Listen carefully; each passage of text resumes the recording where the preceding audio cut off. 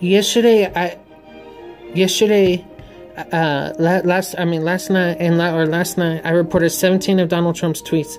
One tweet says, "Oh, he's being treated worse than Abraham Lincoln," and I'm like, he thinks he's Abraham Lincoln, and then I said, "Well, if he were, then I would sue him because there was a civil war under Abraham Lincoln. There was a civil war under Lincoln, and I would sue him."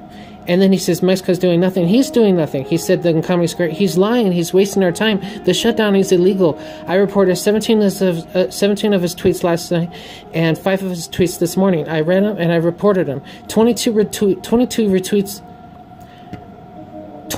tweets, and some of his retweets are nothing but spam. They're nothing but a waste of time. They're nothing but a waste of time. A total waste of time.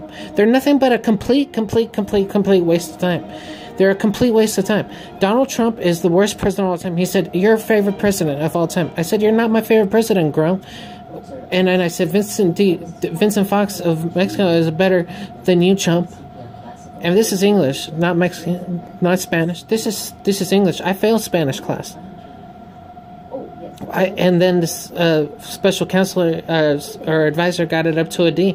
But anyways, that was years ago. That was a long time ago. But anyways, 22 tweets that I reported, that some of them were retweets, but like 17 yesterday and 5 today. 22 things on his Twitter that he's just a bunch of waste of time, and that he's that he just needs to be removed from office now.